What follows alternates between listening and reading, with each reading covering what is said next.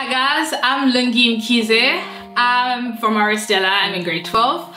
I'm doing this video just to give you guys a little bit of prep and a journey on how I got prepared for my NBTs.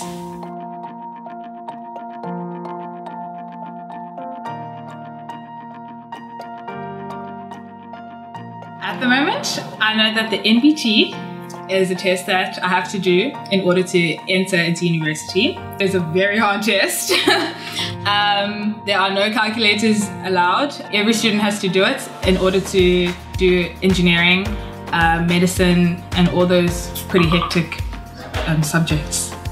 The first time I heard of AdvantageLearn was from my friend because she had come back from doing the course in person. I'm feeling more confident already, and I haven't even started the course because I know that with the course that I'm going to get the most experience out of it, and that when I come to the test I'll be as prepared as I can be.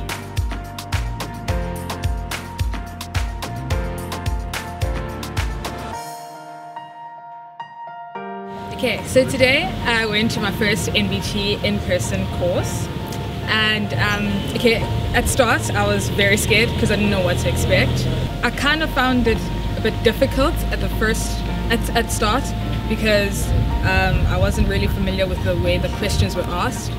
But as Trish was going on, she kept emphasizing on how to break down your questions and do each thing bit by bit.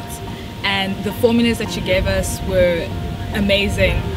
And I think if I definitely went into the NBT without any of this assistance, I would fail, definitely. But with this help from Trish and NBT course, I definitely can say above 60%, hopefully 70%. Yes, I will get.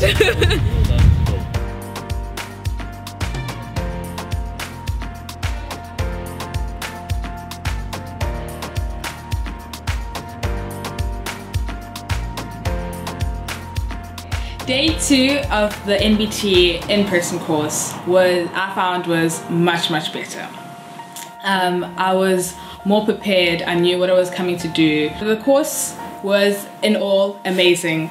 The tips and tricks that Trish gave us were amazing. I wish I could take each and every one of them and just use them at school all the time. So yeah, I learned a lot. I'm much more confident. I really am.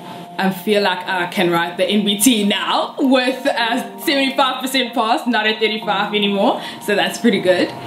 And yeah, I really loved it. So I am writing my NBT in a month. It's really scary.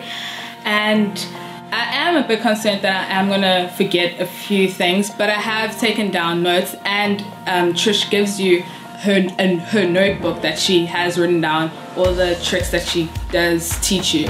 And I'm also going to be completing the online course, so that's going to be like reminding me how to do the things. And yeah, so I don't think I'll be that bad.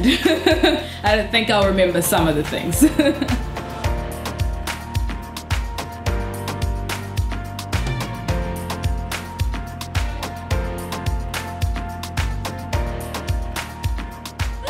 Last weekend I wrote my NBTs on the 27th of August. Oh my gosh, what a day. Everyone there was flipping books and trying to remember formulas, and everyone was talking, okay, what do I do? Oh my gosh, I didn't check this one, did you check this one? And it was just so stressful, but I remained calm. Okay, because I had to. And I also had the NBT prep, so that was really nice. We started with their AL, the academic literacy. It went okay because I practiced on the online. I just did like about 2-3 videos before I did the test. And then we did the quantitative literacy. When we came out, literally everyone was like, oh my word, if that was academic, I could just imagine what maths is. I would have died. And I was like, okay, no, just calm down, Lungs. It was a little bit bad, but it wasn't so bad. And you've done practice for maths, so don't be stressed. The type of question that they ask, you have to really have learned how to work out and really adapt yourself to the question before you can do it. Because in class, the things that we learn are nothing like the test. I actually thought that being at an IB and doing the NBT would be like kind of similar, but it really was. It was, but not to that extent where you can be comfortable if you go to an IB school and you can just go do the NBTs. You have to have practice. I don't think I could have prepared by myself. I would have done past papers, IB papers, which aren't the same as NBT at all.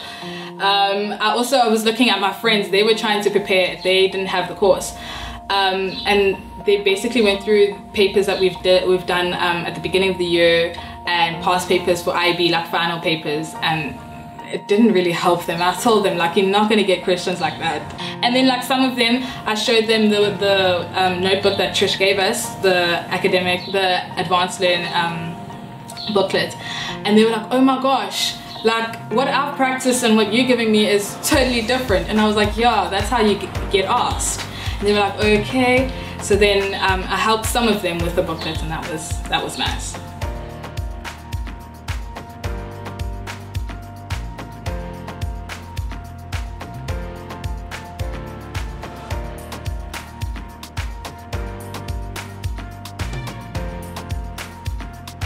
Firstly, I would like to say that NBTs aren't as bad as what people make them sound like. Like, they're not terrible. Okay, that comes with preparation, a lot of preparation. To be quite honest, the 75 that I hoped I would get, maybe it could drop to maybe a 70 or a 65, but it was a hard test, I must admit. But I'm keeping my hopes up and hoping for a 70. Okay, hi guys. Thank you so much for following me with my journey to writing my NBTs. I hope that some of my insights have really helped you and prepared for your journey to write the NBTs. And yeah, I wish you all the best. Good luck, and I'm Lungi Mkhize. Bye!